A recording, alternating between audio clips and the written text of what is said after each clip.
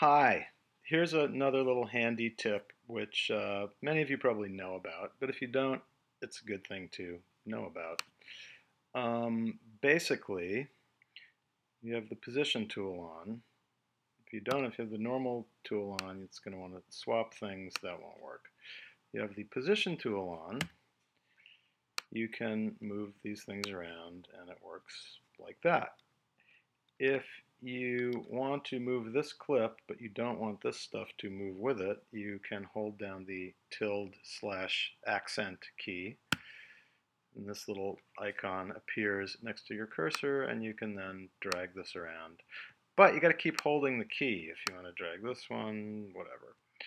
So the trick is you can lock that function on by pressing the tilde/accent key, then holding it down, press the shift key, release them both at the same time.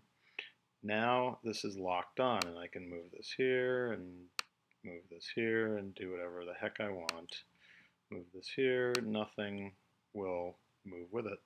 And when I want it to go back to normal, you just press the tilde/accent key again, and you're back to where you were. So there you have it. Lock the tilde key thing on. Press the tilde key, hold it down, press shift, release them both. I am not holding any keys now. There you go. Hope you find it useful.